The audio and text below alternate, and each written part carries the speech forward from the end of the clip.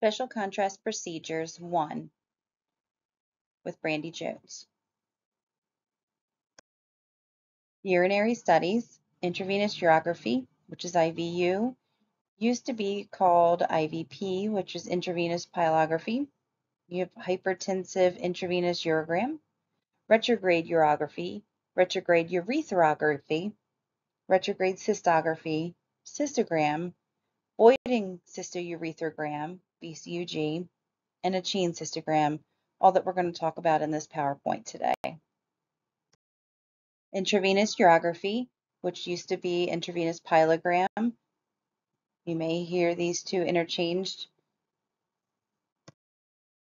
What is an IVU?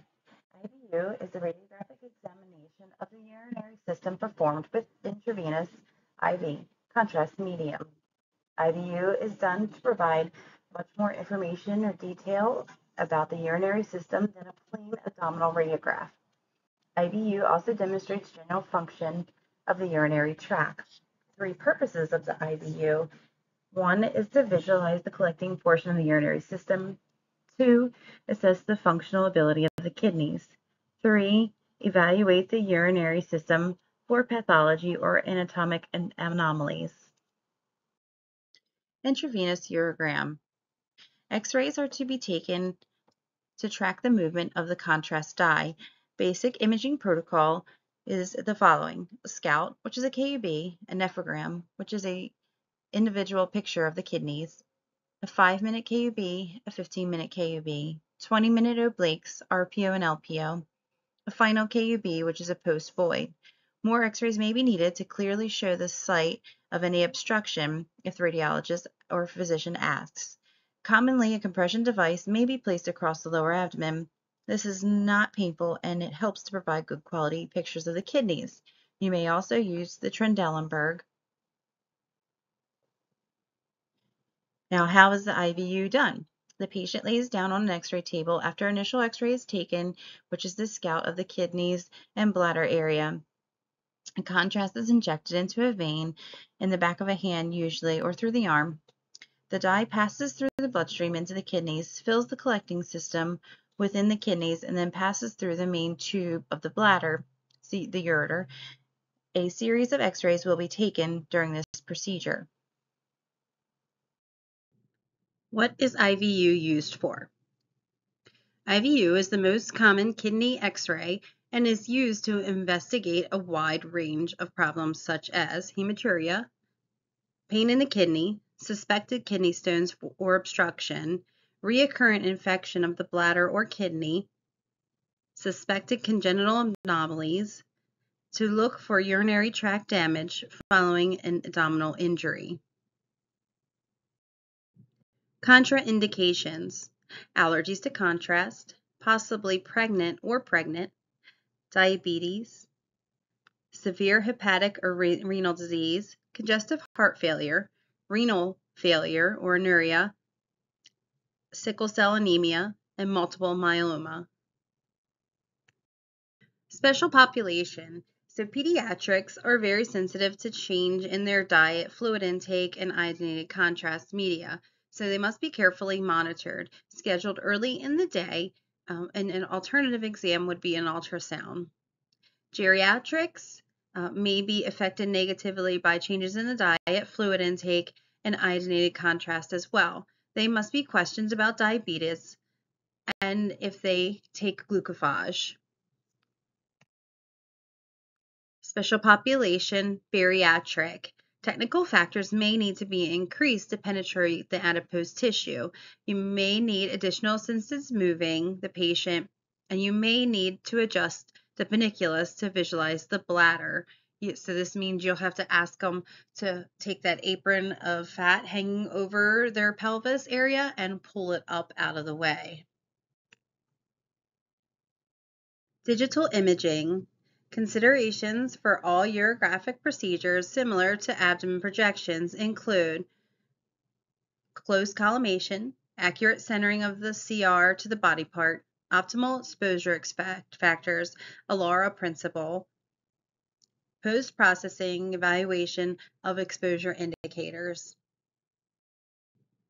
Clinical indications: benign prostatic hyperplasia, more commonly called BPH, bladder calculi, bladder carcinoma, cystitis, renal or urethral calculi, renal failure, renal hypertension, renal obstruction, renal cell carcinoma, congenital anomalies, ectopic and horseshoe kidneys, and renal agenesis, Bright's disease, hydronephrosis, polycystic kidney disease, bladder pathology, diverticula, fistula, vesicourethral reflux, unknown hematuria, UTI, and trauma. Patient prep. The day before the exam, a light evening meal, bowel cleansing laxative to reduce bowel gas and fecal materials in the abdomen, and PO after midnight, which is usually a minimum of 8 hours. Patient prep the day of exam. The patient should void just prior to the exam for 2 reasons. One, the bladder is too full and could rupture, especially if compression is applied early in the examination. 2, urine that is already present in the bladder can dilute the contrast media. Consent forms, sign and history forms filled out accurately. Blood work, BUN and creatinine levels, explanation of the procedure to the patient and the parent if the patient is underage. Have patient remove clothes and change into hospital gown with the opening in the back. Females include bra. Have all information and equipment supplies set and ready to use. Supplies: contrast media, gloves, non-sterile, connection tube, paper tape, alcohol pads, 260 cc syringes, a drug box, IV needles or kits like butterfly and or needleless IV system, oxygen and suction devices in working order. The drug box should contain epinephrine and or Benadryl. Make sure you have the emergency cart or know exactly where it is, suction, oxygen, IV needles, 18, 20, and 22 gauge available. This is a picture of all the supplies we've just named to you that you will need for doing the IVU. The next step is to take a scout. You want to do the scout before you place the IV in the patient. Scout radiograph can be taken before the procedure for following reasons: to verify the patient prep. You want to make sure you have no gas or bowel patterns that are going to obstruct the kidneys, ureter, or bladder where you need to be able to see. To determine whether the exposure factors are acceptable. You don't want anything too light or too dark. You need to be able to visualize the kidney, ureters, and bladder. To verify positioning, you need to make sure you're on point. You do not have time for repeats. This is a time study. To detect any abnormal calcifications. And then you'll show your scout radiograph to your radiologist, and then you can place your IV in and move forth from there. This is a regular KUB, AP, usually lengthwise 14 by 17 with the grid and the table, perpendicular to the IR at the level of the iliac crest and mid-sagittal plane. I don't want to read all of this because you guys have already learned abdomen, but all the information is here for you. Routine images after the scout radiograph. When the injection of the contrast is made, the exact start time and the length of the injection should be noted. Please be sure to place your appropriate marker and the time markers placed on the IR to record the time of exposure. The patient does not have to change the position from the KUB projection until the 20-minute obliques. So you want to try to encourage them to stay still. 1 minute KUB or taken immediately after the completion of injection to capture the early stages of entry of the contrast media into the collecting system demonstrates the nephron stages of the kidney. 1 minute KUB AP should be the same as your scout, except for now you'll start to see a little bit of contrast coming through to the kidneys. Nephrogram. 1 minute post-injection. Timing is critical. It's the nephron phase. It's a blush phase of the renal parenchyma. The blush phase results from contrast filling the many nephrons, but not yet the collecting tubules. If uterocompression is used, this phase may last up to 5 minutes in a normal kidney. So let's talk about when a nephrogram taken during an IVU and the renal parenchyma is poorly visualized, but the calyces are contrast enhanced. What's the most likely reason for this radiographic outcome? Anybody? So the exposure would not be taken soon enough following injection. So timing is very critical. Nephrotomogram. Most common imaging obtained for the nephron phase is a tomographic nephrogram performed with a tomogram device attached to the X-ray table and machine. 3 separate focal levels are taken. A scout is usually preferred when you take your KUB scout. The IR is 10 by 12 or 11 by 14 crosswise. The central ray is halfway between the iliac crest and the xiphoid process, unless a scout shows differently. How to find the fulcrum level. You'll measure the abdomen with calipers from front to back over the kidney area. Use this number and divide it by 3. Set the fulcrum at that number to perform as long as it is good positioning. You will perform the other 2 fulcrum levels, one below that number and one above that number, to get your 3 levels. For example, measure your patient. Let's say the patient measures 24 centimeters using your calipers. To find the fulcrum level, divide by 3, and you will get 8 centimeters. Show the radiologist and make sure you are centered to your 10 by 12, 11 by 14 crosswise, and the level is good. Kidneys will be well visualized. Additional fulcrum levels. You will add a level to see more of the upper poles of the kidneys. You will decrease a level to see the lower poles of the kidneys. Therefore, levels 7, 8, and 9 should be performed when you are injecting contrast for the 1-minute tomogram. Nephrogram or nephrotomogram, depending on what equipment you have, this is which one you'll use. There's the central ray evaluation criteria and additional information you will need to know. Next is a 5-minute KUB. We've already discussed what your KUB is. All the information would be here. This is what it would look like for your 5-minute KUB. You start to see the contrast coming in to the kidneys and the renal calyces and coming down to the ureters. You will perform a 10 to 15-minute KUB. For the 10 to 15-minute KUB, adequate distension of the pelvic calvisial system is seen. Use of compression band is applied around the patient's abdomen if the radiologist requests, or put a patient in Trelleborg position if need help to distend this pelvic calvisial area. Release when the radiologist is satisfied. However, you'll start to see them start to go down into the ureters, as you can see on this image here. 20-minute obliques. At this point, we are going to change our positioning slightly, so we're going to perform an RPO and LPO for 20-minute obliques. You're going to provide a different view of the kidneys and project the ureters away from the spine to be visualized. So let's talk about a radiograph of the LPO oblique position taken during an IVU reveals the right kidney is foreshortened and superimposed over the spine. What must the technologist do to correct this error during the repeat exposure? You will need to decrease your rotation. 20-minute abdominal obliques, RPO and LPO. This is a time study, so you want to perform them pretty swiftly. You don't want to dilly-dally. You are going to be looking at the elevated kidney and the downside ureter.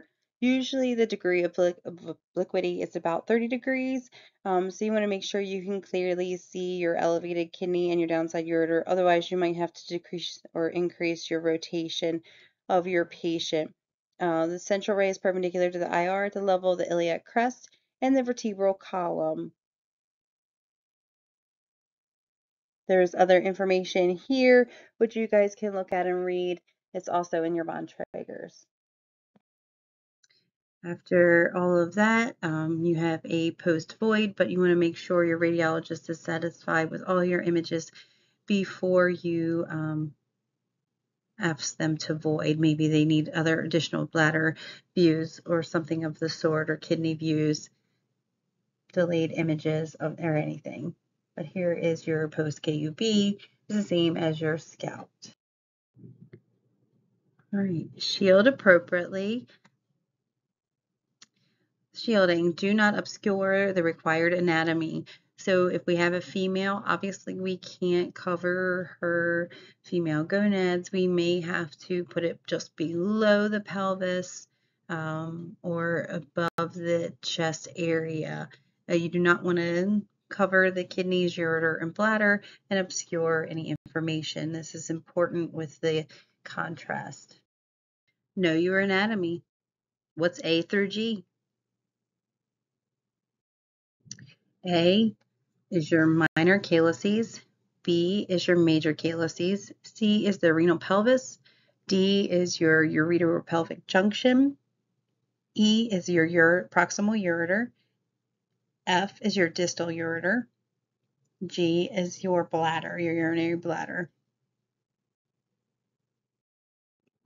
Alternatives to the routine: a post-release or spill, KUB taken post-compression to assess for asymmetric renal function. Compression usually starts after the 5-minute KUB and released just before the 15-minute KUB. If you're asked to take an erect image, the history of prolapsed bladder or enlarged prostate gland may place the patient in the erect position before voiding to confirm these conditions. A delayed image with urinary calculi feeling that the ureter may be slow, a delay on 1 to 2 hours basis may be required, sometimes a few minutes, depends on your radiologist and what's going on with your patient. Complete the IVU as normal, a post-void with a prone or erect delayed image. A hyperintensive intravenous urogram. A hyperintensive intravenous urogram is performed on patients with high blood pressure, hypertension. It determines if the kidneys are the cause of the high blood pressure. Much shorter time between the films compared to an IVU. Films start immediately. So setup and everything else would be exactly the same as an IVU. However, your timing of your films are going to change. It's going to be a 1, 2, and 3-minute radiograph, and they may continue every 30 seconds after that. The radiologist will instruct you on the time frame of the films. Time begins at the injection. Not a common procedure today, but may be done if other modalities are not available.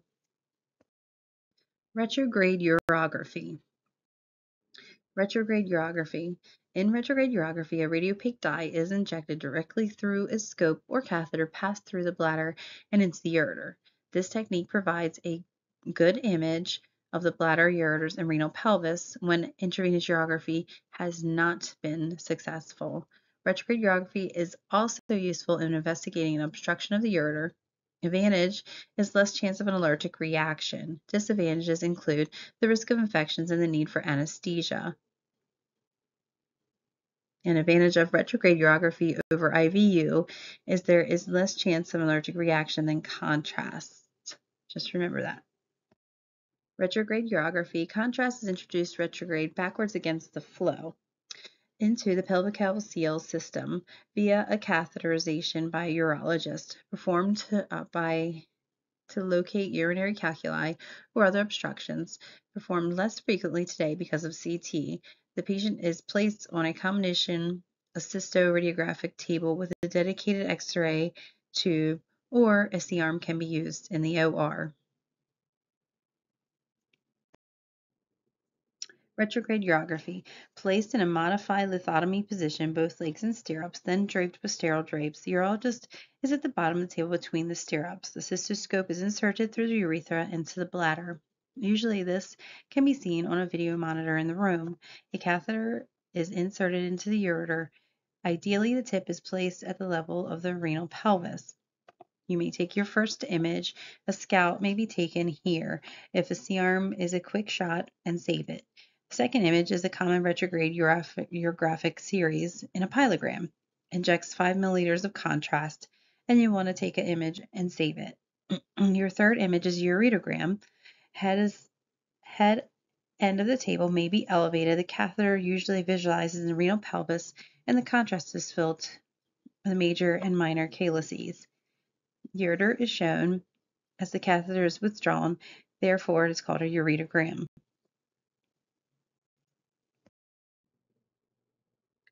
Retrograde urography. Here are the examples A, B, and C of the images. Retrograde uretherography. Retrograde uretherography involves the use of X-ray images to provide visualization of structural problems or injuries to the urethra. Retrograde uretherography is used in combination with doctor's observation and other tests to establish a diagnosis for individuals, almost exclusively on men who may have structural problems with the urethra.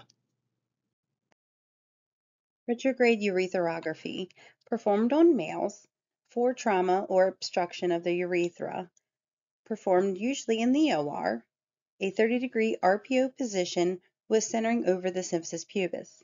A catheter is inserted into the distal urethra and contrast is injected. A contrast must fill the entire urethra with multiple exposures. If multiple films are taken, be sure they are numbered in sequence so the radiologist can read them correctly. Ideally, urethra is superimposed over soft tissues of the right thigh. Positioning prevents bony structures from superimposing except for the lower pelvis and proximal femur. So if a male patient comes to the radiology department for voiding cystourethrogram, which of the following projections and/or positions would be performed for this procedure? Yes, a 30-degree RPO of your male patient. Retrograde cystography. Retrograde cystography is a non-functional radiographic exam of the bladder performed with contrast injected via the urethral catheter. A non-function because it is retrograde against the flow. Performed in the radiology department or in the OR. The bladder should be empty prior to the exam. Trauma. After catheterization, the bladder can be drained for the patient. The bladder is filled with contrast by gravity. After the bladder is full, it may require 150 to 500 milliliters. Images may be taken. They are AP with a 15-degree caudal angle and bilateral posterior obliques.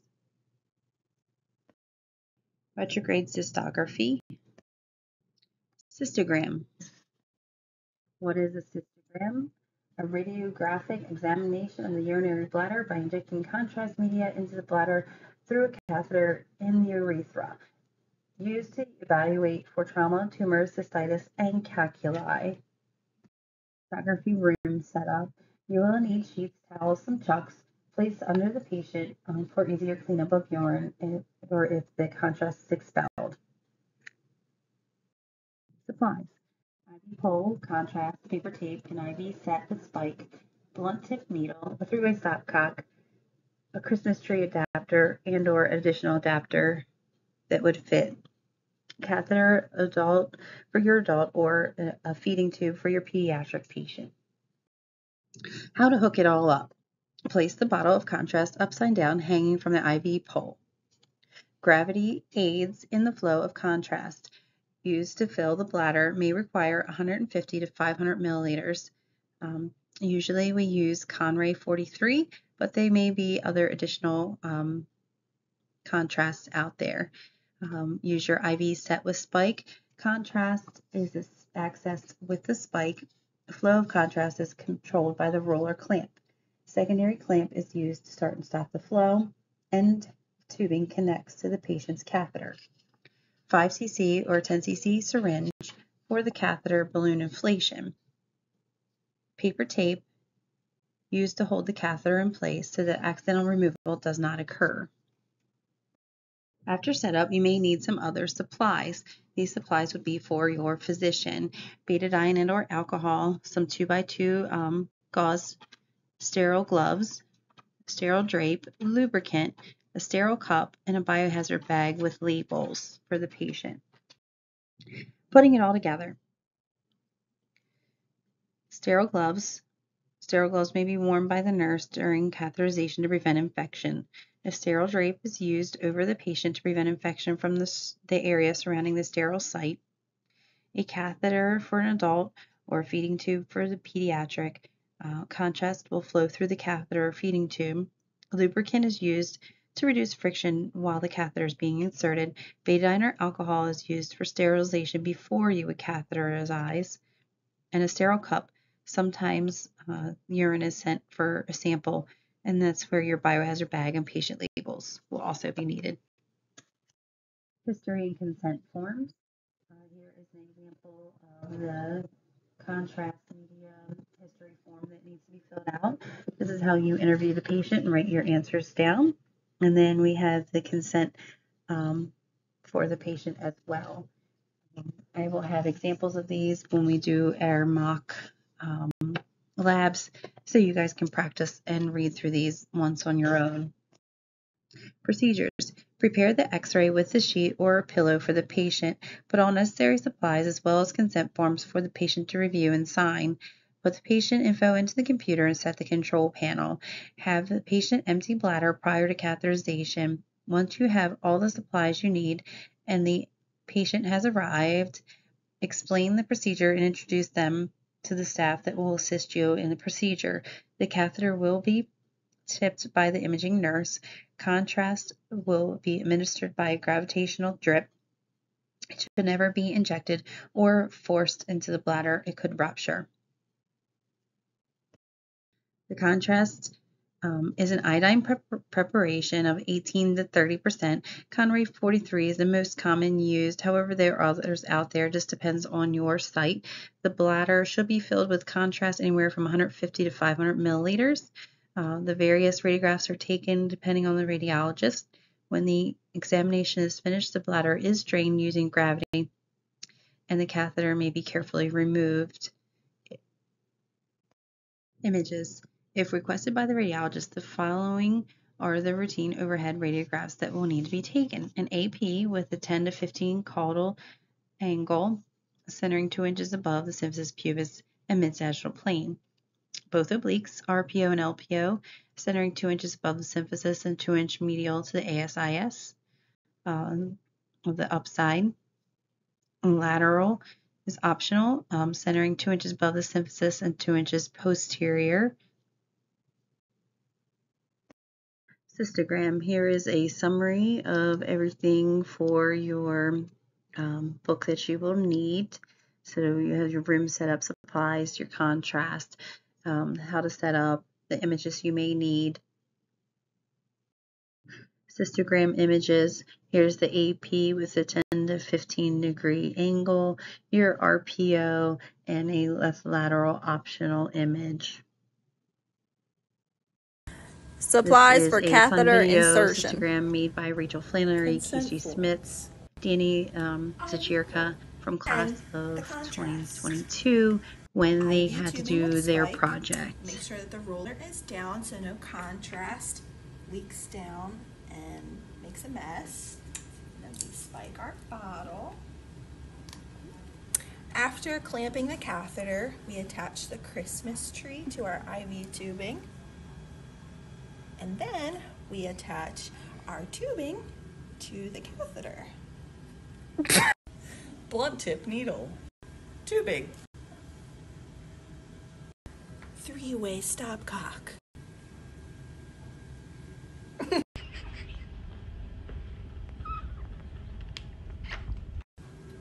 Attach 60 cc syringe to 3-way stopcock. Now we're ready to bring the patient in. Bring in the patient. Consent the patient.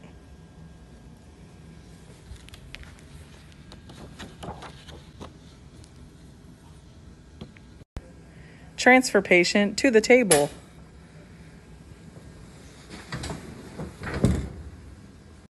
First we clamp our catheter and then we take the bag off and attach our Christmas tree tubing to our contrast.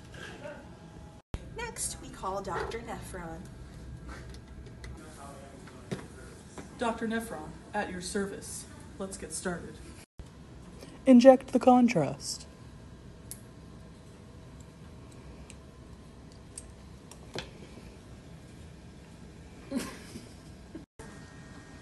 Fluoroing. Take some overhead films.